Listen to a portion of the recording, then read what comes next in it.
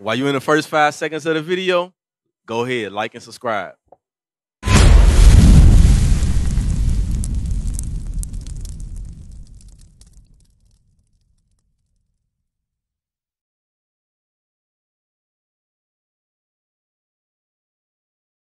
Yes, Mom. I got trouble hearing you with that mask. I'm like, what? Oh, God! Give me that in Romans. Say it again. Rend your heart, not your garment. Give me that. Where's that at? Rend your heart, not your garment. Okay, Joel 2. Thank you. Joel 2. Give me that. Read it. You got it? You know what it is? Joel chapter 2, verse 13. And rend your heart and not your garments, and turn unto the Lord your God, for he is gracious and merciful, slow to anger, and of great kindness. So rend your heart and not your garments. What was the custom? Let me explain that to you. The Israelites, because that's what was talking about, had a custom. If I was sad, we would tear our garment, we would rip our clothes, just so everyone could see we're sad. But the Bible says rend what? Rend your heart. Your heart is your mind. Tear your mind, repent, that's what it's saying. Repent within and not your clothes. Don't tear your clothes. God wants you to tear your mind in prayer, in repentance. That's what that means. Do you understand that, sis? Read it again. Rend your heart and not your garments. A lot of y'all use that to say it doesn't matter what you do or how you dress, but that's not what that means. Read it again. Rend your heart and not your garments, and turn unto the Lord your God. Turn unto the Lord your God. So you have to turn to the Lord your God. You got to put down the thought you can dress, show your breasts and your camel's toe. You got to say, no, I can't dress like this no more. You understand? Right, you was going to say something, young man. What was you going to say? What are you going to say? You better be in the spirit too, this guy. There was a relation. This year. She said, you could do. How can she say as a parent, do as you please? Do as you please? No. He's right. You can't do that. You cannot tell a child, do as you please. You have to guide your children. My Children, all of them, they're grown. 20. What's the youngest one? 7. Oh, the 7. You can. That, okay. Well, listen, give me that Deuteronomy 6:1. What are you supposed to teach your children? I'm going to show you. Deuteronomy 6, I want verse 1, then jump to 7, get to the point. You have kids? You got children? You have, brother, you got children? You take care of them? Where's the wife? Where's the woman?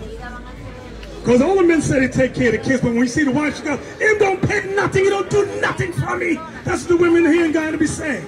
Watch this. You hold your kids. 18, okay, they're big like your older ones. And yours are little, right? Watch this. Deuteronomy 6, verse 1. Now these are the commandments, the statutes, and the judgments, which the Lord your God commanded to teach you, that ye might teach them in the land whither ye go to possess it. So these are the commandments that you were commanded to keep. Now watch what verse 7 says. Verse 7. And thou shalt teach them diligently unto thy children. You got to teach the commandments diligently to your children. You have to teach your children how to dress modestly, not to dress like men. Those are just 2 basic commandments, right? Read again. And thou shalt teach them to thy children, and shalt talk of them when thou sittest in thine house. You sit in your house, you're supposed to speak the commandments to your children.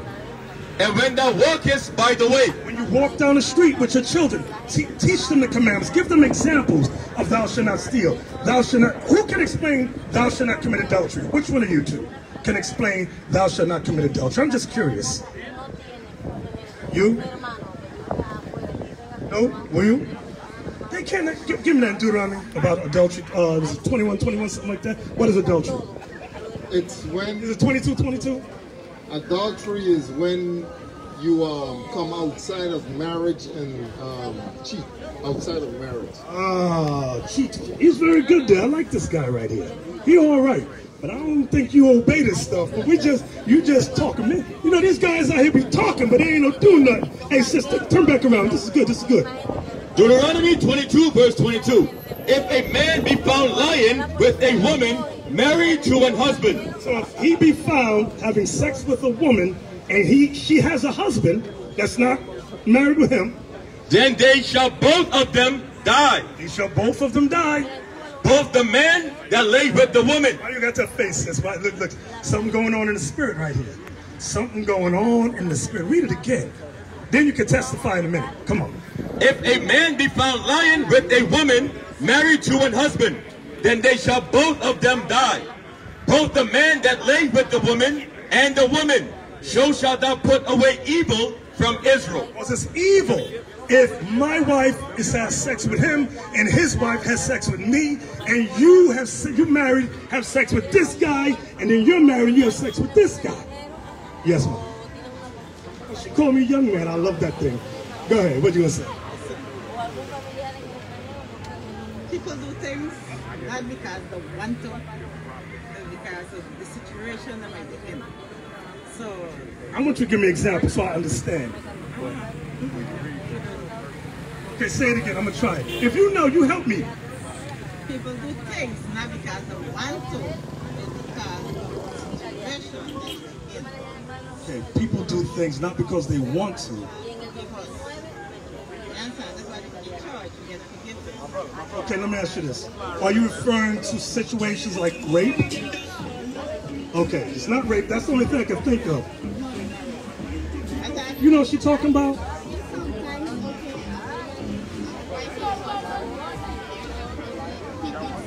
He beats her. Example is that, okay, I might like one of you, right? Because I trust you that later down the road, like next week or next year, whatever, that you could marry me.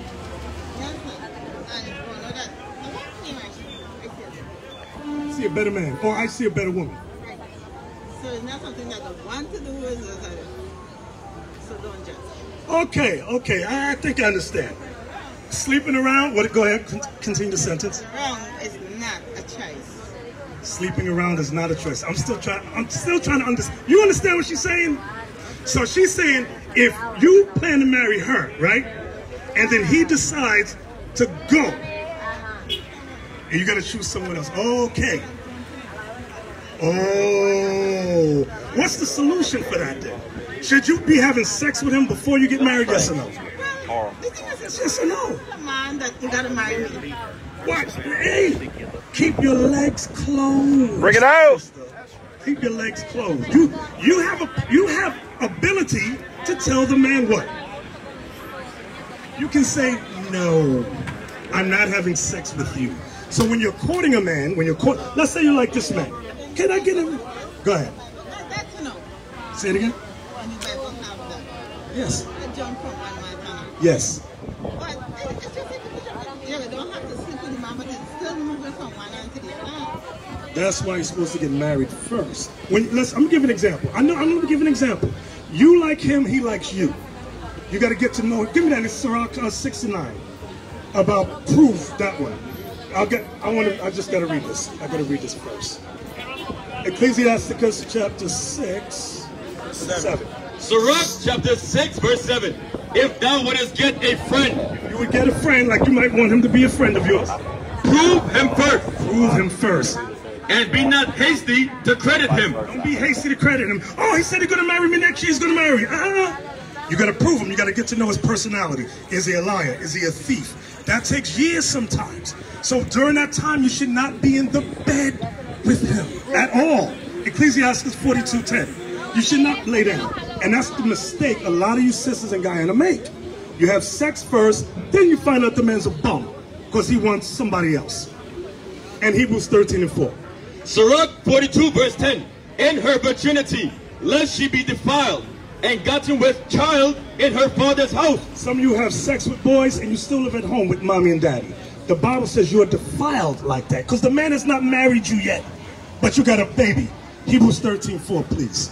You understand, young man? You understand? I see you got a lot in your spirit because you keep putting your head down, you're looking. There's a lot going on in your spirit. Huh? Oh, you're searching for more questions. Hebrews 13:4.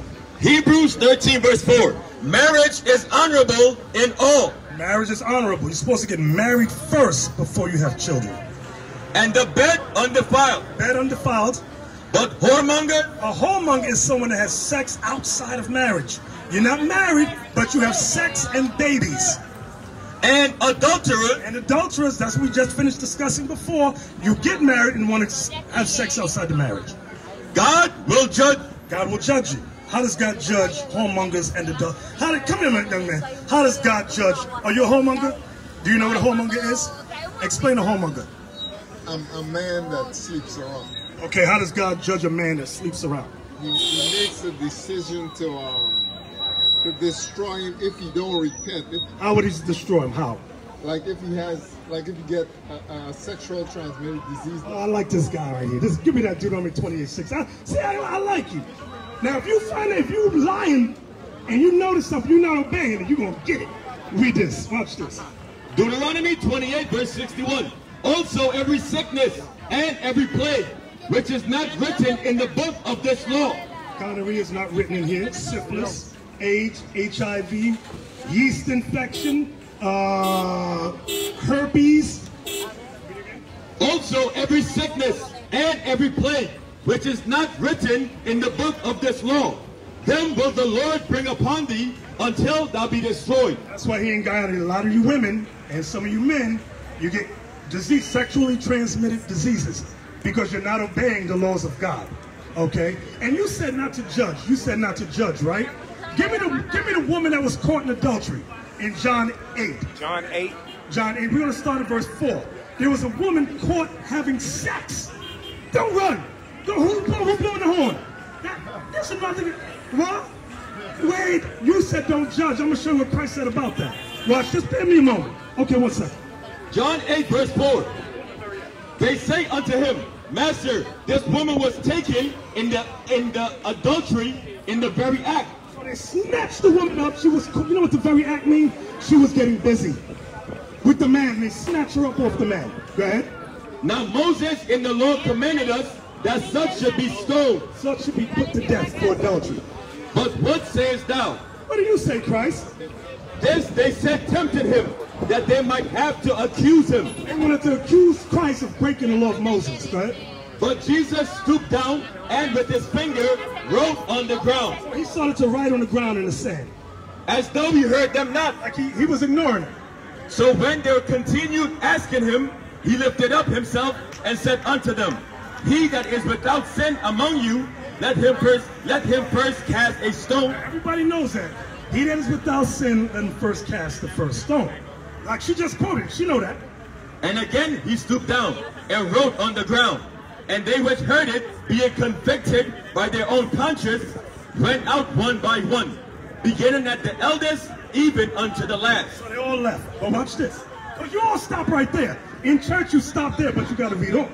And Jesus was left alone, and the woman standing in the midst. When Jesus had lifted up himself, he saw none but the woman. He said unto her, Woman, where are those thine accusers? Where's your accuser? Here you come. Hath no man condemned thee? Hath no man condemned thee. So what was the condemning? He wanted to do what to her? Stone her, kill her. That's the condemnation. She said, No man, Lord. And Jesus said unto her, Neither do I condemn thee. Go and sin no more. What does that book mean? Go and sin no more. Don't do it again. What does sin mean? What does sin mean?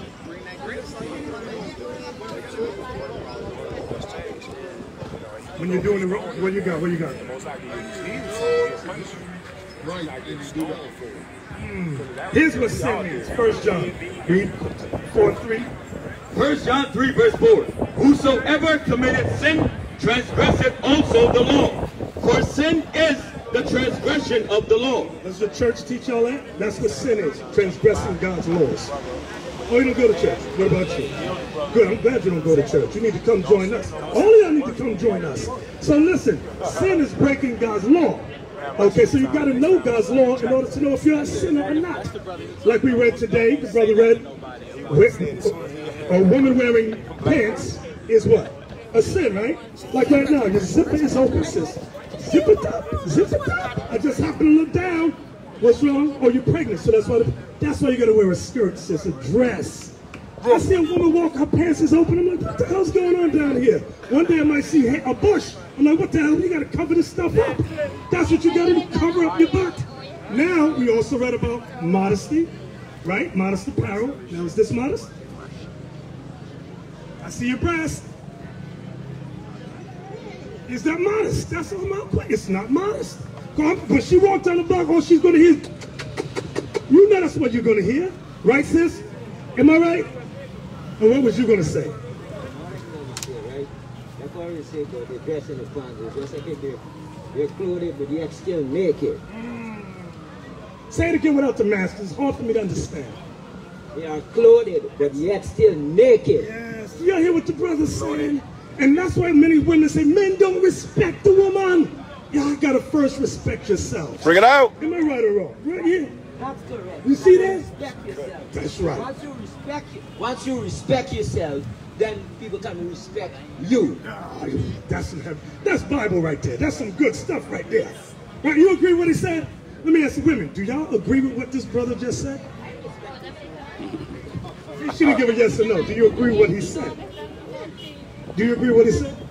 Now you said you respect yourself. Do you look at her? Look at the way she dressed. Do you think she respects herself? Good. If you say you respect yourself, right? Why you dressing like that?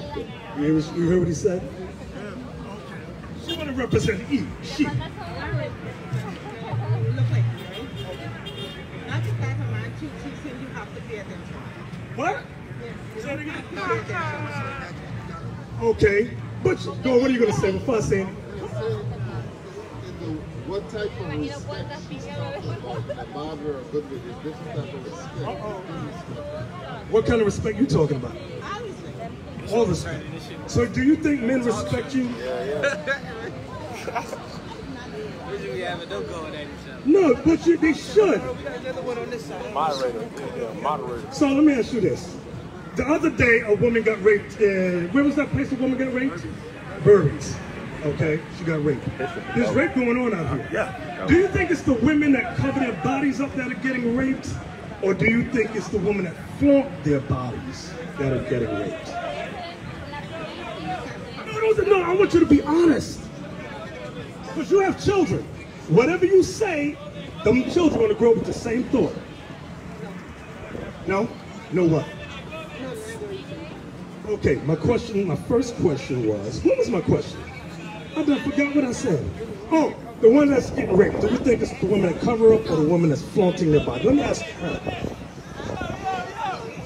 See, what do you think? I would say that without the dress like that, it's like pushing yourself like that to get like you're okay. Like temptation is like the woman tempting the man to do that. You heard what he said? The brother's correct. Yes, ma'am. So, no, this is not about dressing. This is not about the men. This is about dressing. Okay?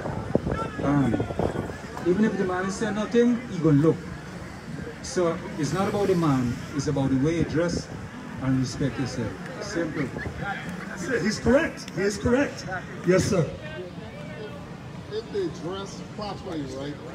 Naturally, as a human being, they choose to respect themselves and they'll draw respect. You know, good. If you do good to yourself, you'll draw good. People will respect. You heard what he said, if you do good, you're going to draw good.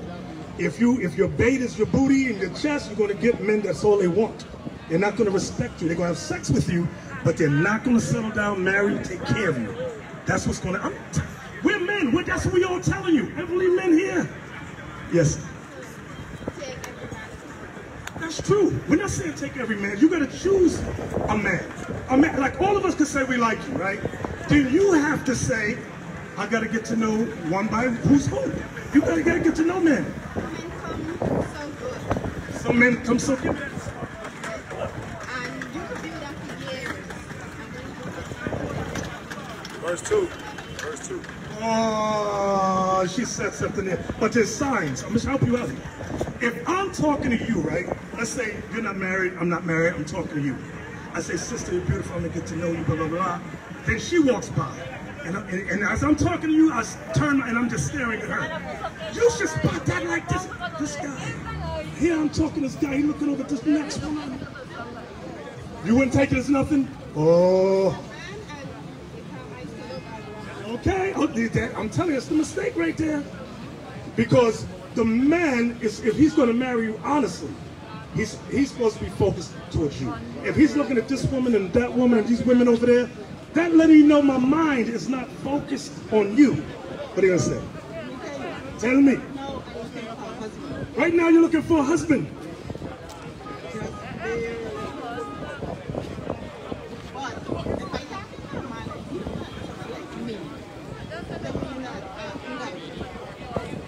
Well, I'll tell you a secret. I'll tell you, I'll speak for all these brothers here. You're looking for a husband, and if, let's say I'm talking to you, and all I'm looking, my eyes are there. I never look up there in your face. I'm just right there and there. You should be able to go, you know what? This guy ain't right. That means you got to cover. These are little signs you women got to pick up on. And you're supposed to teach your daughters. These are signs you catch. Y'all have not been taught properly. Read that, watch this, because this is what you say. Sirach 11 verse 2. Commend not a man for his beauty. Commend not a man for his beauty, because like you said, some men come good. They're handsome the way you want. Neither abhor a man for his outward appearance. You got other men that don't look so handsome. But the man that don't look so handsome might be the man that will do you right. Take care of you all your life. Take care of your kids. But you're looking at the handsome. Who's the handsome guy in Guyana? Who's a famous star that's handsome out here? Who? You don't care? She said him. He said the guy in the pink right there. He said him, the homemonger brother. He said him. So you see a guy like that, oh, he's so handsome. But you're a whoremonger. He got 5 women and 6 babies all over the place. He don't take. No, not you. Oh, 5 women and 1 baby in this right here. So when you meet a man like that, you say, how many, you got 1 woman and 5 babies? And he's talking to you to make you woman number 2. That's what it means when we say you got to prove a man first. Get to know him, and it takes years. It don't take a week. Right? Am I right or wrong? Right or wrong? It takes time. But not only that, right? I believe, I say, because I grew up with my grandparents, grew up in a Christian home, right? I believe once, right, the man and the woman should be contented once you have a contented heart, right? Because mostly, they got some men and women doesn't be contented. Doesn't be contented. Once you have to have a contented heart. Yes, I'm going to show you that in the Bible. Well, listen good to this. Come on.